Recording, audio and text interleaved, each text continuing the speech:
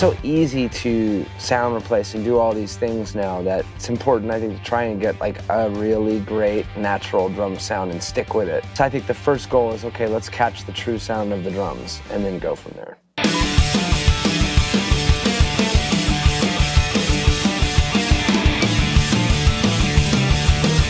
You know, it's a 57 on the snare, and we'll put some 414s on the overs and a Beta 52 on the kick drum and maybe a 47 FET and 421s on the toms and, you know, a couple of Coles on the rooms. And I have no idea what he's talking about.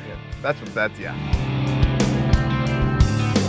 Super natural, not a lot of compression, really no compression on the close mics, and maybe compress the rooms a little bit. A lot of times it's just a matter of if it's a small little room, you don't really want to bash. Luckily here in our big old 606 room, you can kill the drums.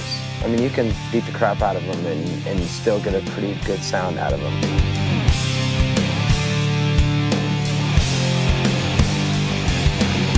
You know, I like to make little records in between Foo Fighter records. And a lot of times 606 is busy, but I still want to be able to have a creative environment at home to be able to record a record in my house.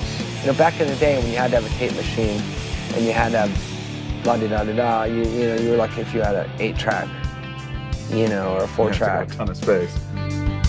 We have a TDM HD system here. We have the HDX system, and it sounds great. And we're actually running, the studio has a Symphony that we're running Pro Tools HD through. When we were putting the rig together for his house, he wanted to put a recording rig to the house, and so we decided it would be a 16 tracks. And so we found some mic pre's that we thought were good, and then the Symphony was perfect because it was expandable. I could do 16 by 16. It had the Thunderbolt. You can go directly to the iMac. So I just knew I could really very easily put a super clean sounding good rig at his house. Easy.